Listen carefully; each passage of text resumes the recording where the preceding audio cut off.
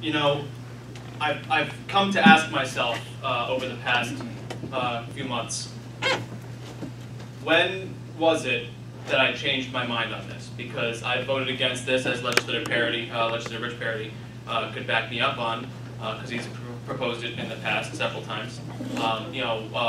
When did I change my mind? And I think the moment that I changed my mind was when members of the other caucus, members of the Democratic caucus, were unwilling to alter one of the memorializing resolutions to condemn hate speech against all people and to express solidarity with all people, because they said that we could only be against hate speech against a certain subsection of the county. And that was when memorializing resolutions went from a tool for this body to use to a tool for politics. And you know, in the future, you know, this is an olive branch to my colleagues on the other side. In the future, I may be open to having these resolutions come back into our body, but it would take some specific requirements. There would have to be a supermajority signed on to the resolution, because what we've heard a lot of on the other side is, there are all these bipartisan resolutions supported by the whole body, supported by Republicans and Democrats. Well, then why don't we put our money where our mouth is, and if we're really not doing politics, let's take the politics out of it and only pass bipartisan memorializing resolutions. Thank you, Mr. Chairman. Senator Donaldson. With all due respect, Mr. Chairman, I find your remarks a little absurd. The very idea that because someone didn't want to change a resolution to fit your needs, and therefore it was not valuable, then you have the right, as every other legislator, to vote no on that. That's part of the legislative process. Now, when we take a look at memorializing resolutions, you know, there are a lot of them that tend to be political in nature, and will have no effect. You know, or is Grace Slick from Jefferson Airplane, to paraphrase her, doesn't mean crap to a tree. But having said that, there are other resolutions that do mean something. And besides that, politics is in the eye of the beholder. To one, it may be politics. To another, it may be a call to action.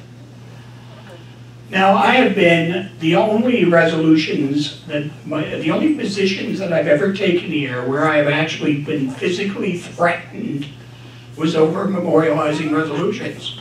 Two different memorializing, or, you know, that came out of the Republican caucus at the time, what I would refer to as right-wing memorializing resolutions.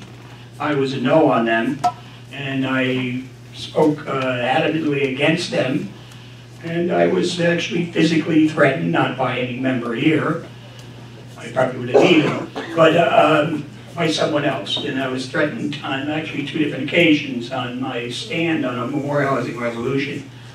So I mean, I could see some of your argument that, oh geez, they take up time. And they do polarize people from time to time. But on the other hand, it brings people out to participate in their democracy. And many people, I mean, I taught government in high school for 28 years. And one of the things that you find is students knew a lot about their federal government, but decent about their state government, but knew virtually nothing about their local governments. And many people, as they age, they still don't. They may know a little bit because they may go to a town board meeting because they're mad about their taxes or whatever.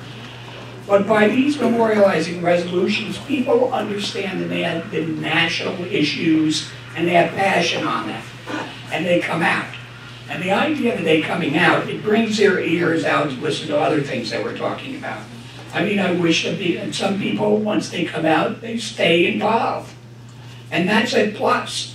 I know I've seen people in here that They came out because of memorialized resolution, and next thing you know, you see them at all the meetings. They start showing up at the meetings.